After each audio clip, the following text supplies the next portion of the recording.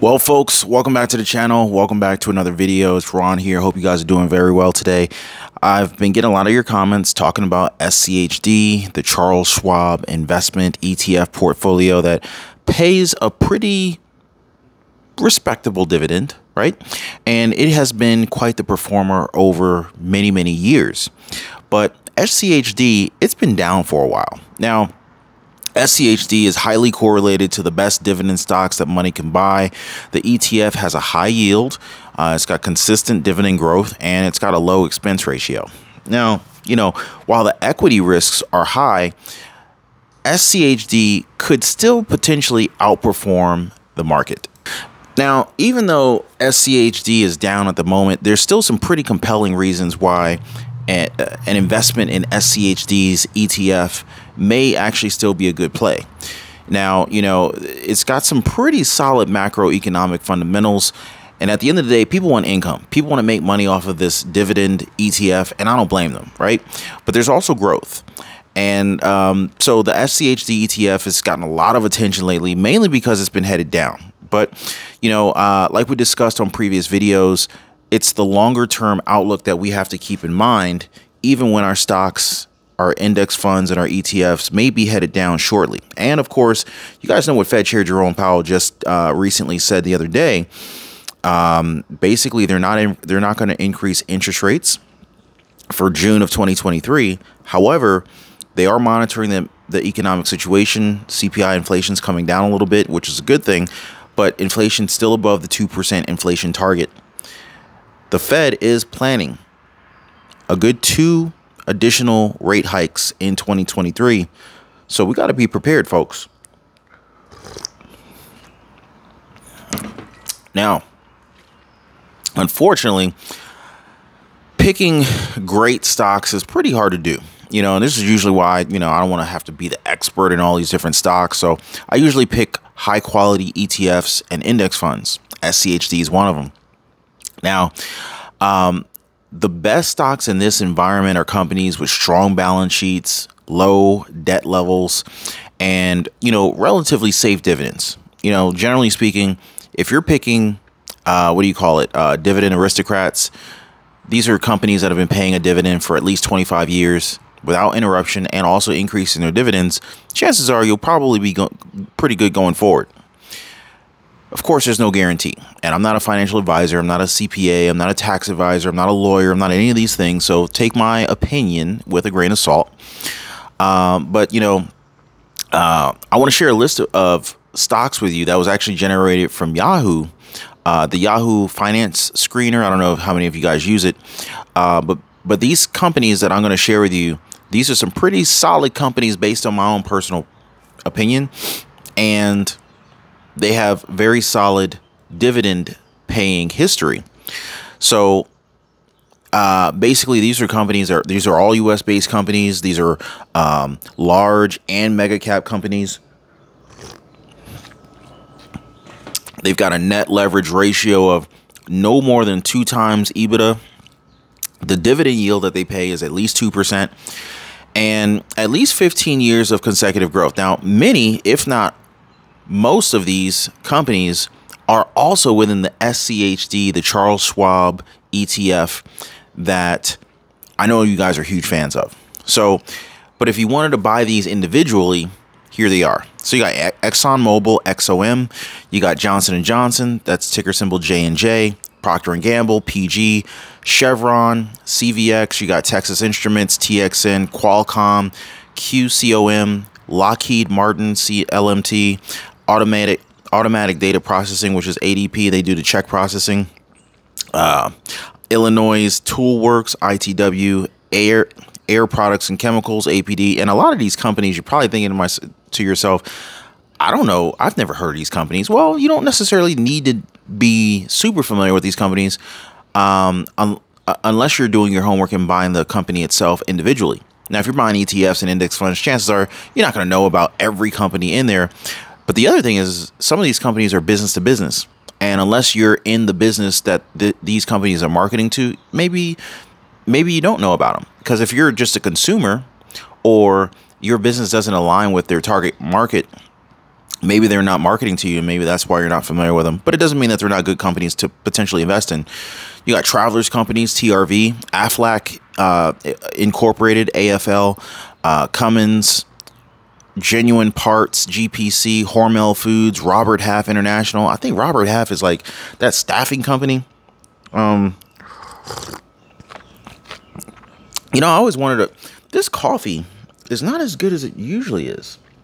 This is Cafe Bustelo, and usually it's just a little bit sweeter, and I don't know why it's lacking in flavor today. Anyway, Williams-Sonoma, WSM, you got Polaris, Assurant, and you got Flower Foods. Now, put in an equal weight portfolio, these 24 stocks have returned almost 14% per year since 2012, which is freaking phenomenal. And the standard deviation was like 14%. This is a terrific return based on my own personal opinion, and the standard deviation is very respectable given the volatility that we've seen over the years. However, you probably would have gotten about a 13.2% return with a 13.8% standard deviation without having to monitor all 24 of those individual stocks if you just simply invested in SCHD's ETF. Now, of course, I'm not sponsored by anyone on this video. I'm just sharing some information with you guys. And I'm definitely not being sponsored by Charles Schwab's investment team, but let's just say you're looking at SCHD and you're saying to yourself, you know what? I like SCHD, but I want to look outside of it. Well, I'm going to share with you guys 7 of the best mutual funds offered by Charles Schwab. So let's just say you like the Charles Schwab ETF, SCHD, but you want something else. Let's talk about some of the other options, right? Now, despite the popularity of exchange traded funds or ETFs, investors, they could still find value in some of these good old fashioned mutual funds. Now, these long standing investment vehicles, which pretty much, for me, I started with mutual funds to start off with. I didn't start off with ETFs. My very first investment was an investment in mutual funds, not ETFs. In fact, I don't even think ETFs were a thing when I started investing. ETFs came later. By the way, ETFs are exchange traded funds for those who might not be familiar, and you can purchase these on any of your favorite brokerage platforms: M1 Finance, Fidelity, E-Trade, Moomoo, Webull. So, whatever's convenient for you. Charles Schwab, you can buy them on Charles Schwab, Merrill Lynch, you name it. And so anyway, while these long-standing investment vehicles, they allow investors to access a diversified portfolio of assets managed on behalf of their personal fund managers, which is kind of cool. You got a team of professionals that are helping to guide your investments, which you don't necessarily get with other types. Like if you're buying a stock directly, individually, you're not going to have a team of investors coaching you and monitoring the investment performance. You're not going to have that. Now, in accounts like 401ks or health savings accounts or HSAs, a lineup of various mutual funds may offer the only kind of investments available. By mixing and matching different options according to the different risk tolerances and time horizons, investors can create the optimal self-directed portfolio. Now, very popular choice for mutual funds is, of course, the Charles Schwab Corp SCHW. All right. Now, not to be confused with SCHD. Now, SCHW, it also provides retailers with additional services and products like ETFs, financial planners, robo-advisors, and brokerage platforms. Now, currently, the company is actually sporting a lineup of well over 50 different mutual funds, most of which have no lows, no transaction fees, and no minimum required investments. Or actually, I think the minimum required investment is like $100, but that's pretty freaking low. So anyway, all in all, these features, they pretty much make the Charles Schwab funds pretty accessible for most people. So let's talk about the Charles Schwab S&P 500 index, which is ticker symbol SWPPX. So this is a perennial favorite among U.S. investors, and It's got a long-term track record with a high risk tolerance, and it's closely tracking the S&P 500 index. And this is basically a market cap weighted basket of like 500 large U.S. stocks selected by committee. So you got a team of people picking these things. So usually you'll be pretty good with those. But I do like the long-term track record and investment performance on that particular mutual fund.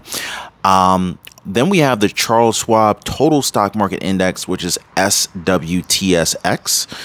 And, you know, this is one Charles Schwab fund that is worth considering, which is SWTSX. It's offering a pretty broad exposure to the entire U.S. equity market. And it's also got a pretty low expense ratio of 0.03%. And I don't know if I've ever seen an expense ratio less than that. So you're not giving your money away to the bank, so to speak. Now, this particular fund expands the 500 large cap stocks in the S&P 500 to also include another 3,000 or so small and mid cap stocks by tracking the Dow Jones Industrial Index average. So this one is pretty broad. Now, I have 5 more Charles Schwab stocks, or actually mutual funds, that I want to share with you guys. But I'm going to leave these in the description of this video for you. And drop me some comments down below. Let me know if any of these are of interest to you. And also, let me know if there's any topics you want me to cover in future videos. If you made it this far in the video, drop your boy a like, consider subscribing, and I wish you guys the best of luck toward reaching and achieving financial freedom. I'm going to see you guys on the next one. Y'all be safe.